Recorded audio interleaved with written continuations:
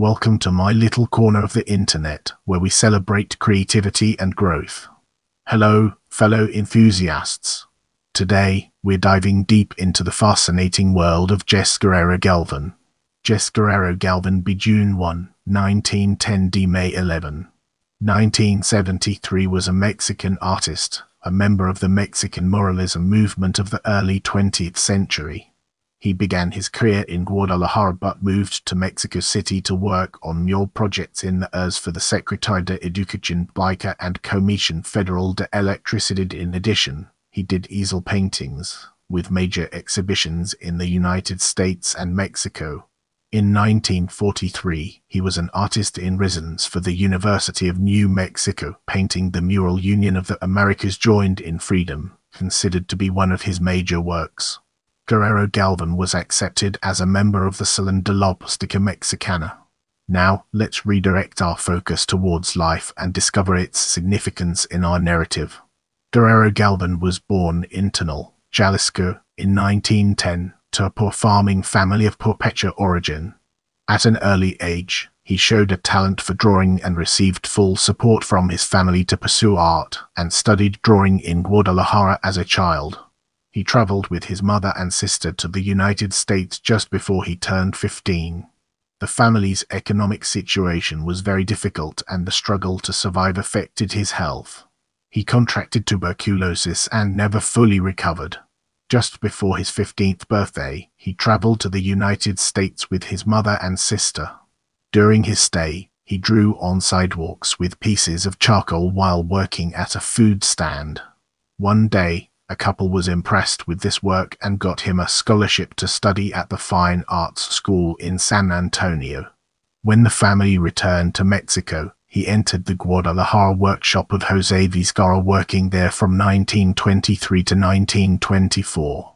Vizcarra required his students to copy reproductions of Rafael and Gerardo Murillo and draw perspectives of colonial buildings and nudes.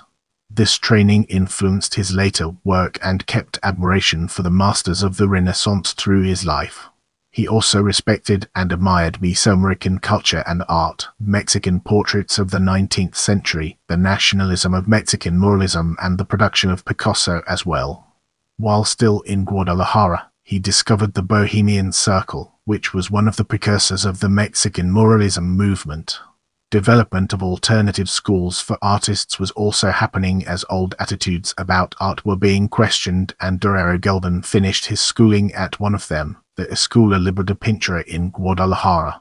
His talent was evident even in his earlies, and prompted his membership in the Banderas de Provincia, flags of the province group, which consisted of painters, poets and writers such as Rael Unguiano, José Guadalupe Zuno, Enrique Martinez Bulloa and Agustin Yez. He also founded a group called TAP Alliance of Fine Arts Workers, along with Unguiano. Later in life, he joined the Liga de Escritores y Artistas Revolucionarios and the cultural missions of President Lázaro Cárdenas.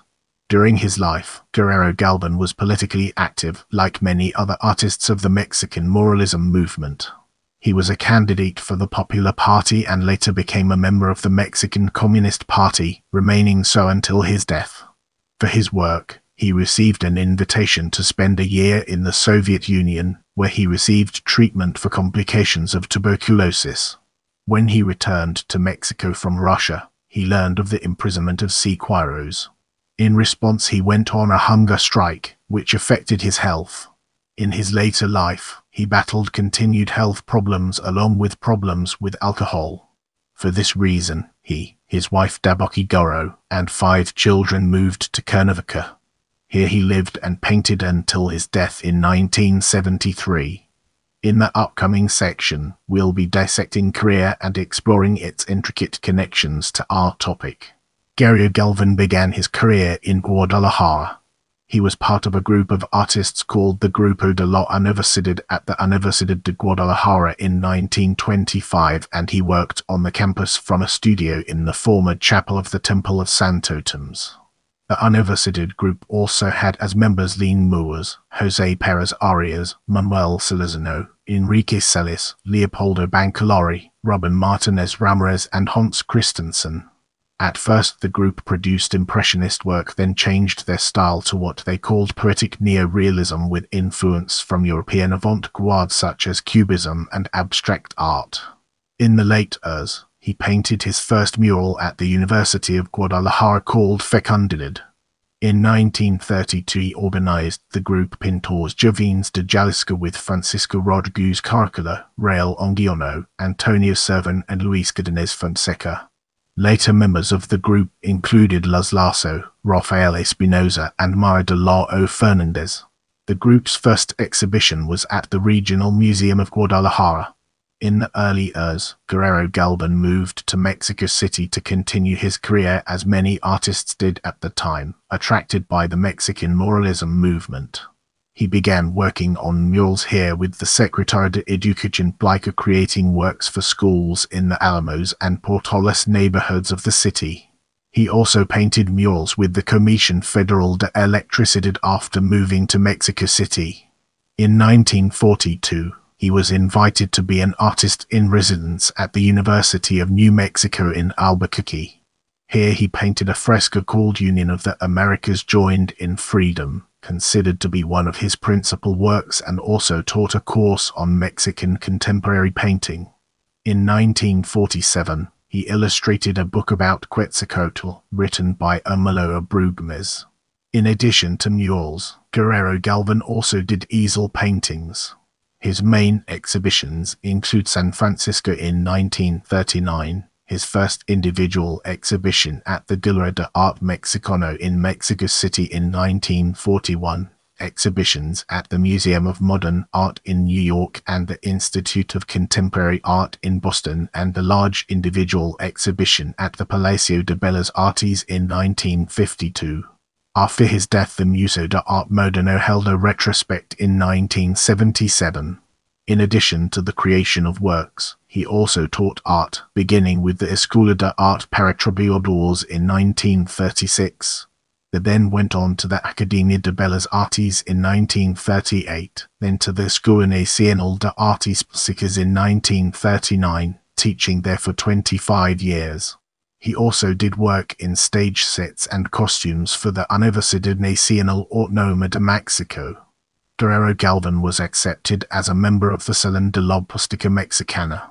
As we enter this new phase, let's analyze artistry from different angles and evaluate its significance. Guerrero Galván was one of the most prolific figurative painters from 20th century Jalisco, part of the Mexican muralism movement. While best known for mural painting, the artist also worked on canvas, lithography and illustration, noted as a draftsman and colorist. His important works include Fecundidad en el Olimpo House, La Unión de los Américas Bajo la Égida de la Libertad, La Niña, Juárez Neo, El Retrato de la Sierra de Macatla, El Suo, La Danza de los Venados, La Tierra and El Gnesis del Popol Va. His style has been characterized as magical realism and poetic, with influences from Italian painting, Jalisco folk art and other aspects of Mexican culture. Elements in his work include eye expressions indicating placidity in his figures, eyes gazing into infinity, and the lack of emotion in the lips. Although he was political in his personal life and part of the muralism movement, his artwork did not have a political or social message.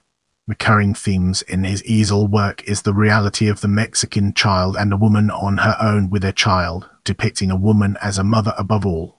These are often on sparse settings, and the children can seem to be in a kind of limbo. He was also noted as a portrait painter, with many of his best featuring women and children. Leave a comment below and let me know what you thought of this video.